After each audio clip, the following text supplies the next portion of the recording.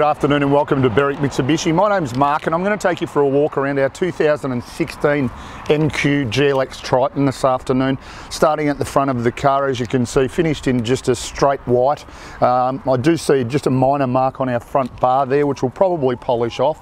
A couple of minor little stone chips, but overall pretty much presents as new. Has done under 15,000 Ks this car. Being the GLX, just factory steel wheels, good tread on our tyres.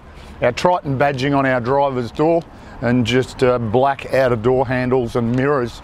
As you can see, we've got the large aluminium tray on this car as well, with all our tie down points. Once again, looking at the rear tyre, plenty of tread, and has had factory mud flaps fitted as well. Not a lot of use out of this car, so the tray appears pretty much as new. Factory tow bar, so it is under warranty, being a genuine tow bar. Gives us the ability to tow 1.8 tonne. And as we move around to the passenger side of the car, we'll just scan down, having a look at the tray and everything there as well. Once again, tread on our wheels is in really good order. Passenger side, door and front guard, just a minor little adjustment to be made just to the front edge of that rear front bar, I should say. So overall exterior condition is in really good order. Also, being a petrol, obviously still gives us fairly good fuel economy. Only uses 10.9 litres combined per 100 Ks out of our 2.4 litre petrol motor.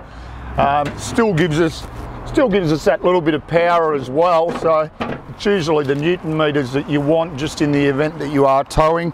94 kilowatts of power and 194 Newton meters of torque, so coupled with the 5-speed manual gearbox, it'll certainly do what you want it to do. So here we are inside the Triton now, and we'll just run through all of the features. Pretty straightforward. Our power window switches on our driver's armrest, power mirror switch up the front there, and a traction control button to its left. Our steering wheel is height and reach adjustable, so telescopic in its operation. And then on the steering wheel itself, all of our cruise control settings, then all of our audio and Bluetooth settings on our left hand side. Moving into the center section here, we've got our audio unit here with all of our master controls on there. It does support Bluetooth and audio streaming as well. Then all of our heating and cooling controls there also. Just showing that the passenger's seat hasn't got their seatbelt on, passenger airbag on as well, and a USB just there as well with a 12-volt outlet. So just a straight 5-speed manual petrol, and really light in their operation, clutch and gearbox and everything. The other important thing is airbag safety in this car as well. It is paramount and does give it a 5-star NCAP safety rating as well. As I mentioned earlier, it hasn't even done 15,000 kilometres this car, so it's obviously had only 2 services. Its initial complimentary service and then its current service, which we've just carried out when the car came into us. This gives you a really good idea of the quality of our 2016 5-speed manual GLX Triton.